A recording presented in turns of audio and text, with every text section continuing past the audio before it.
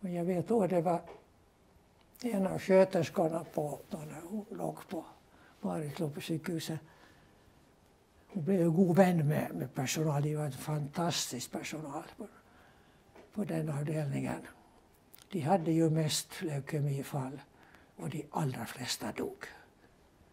Så du ska vara speciell typ liksom och orka och jobba på ett sånt ställe. Men det gjorde de och de var väldigt fina. Och så var det en kväll så kom en sköterska in. Så där ganska sent på kvällen var nattsköterska då. Så sa hon, jo, jag skulle bara vilja komma och säga 1000 tack.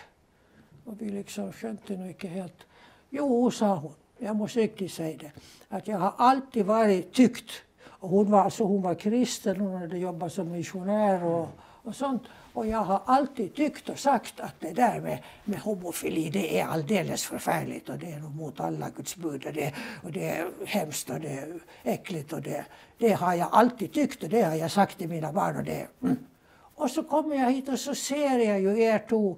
Och det är ju inte något annat än två som är glada i varann.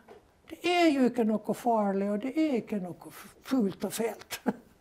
Så 1000 tack ska det ha, sa hon. Och så gick hon. Jag syns det var så gott på en måte. Att så pass, ja. Så världen har ju gått framåt i min livstid.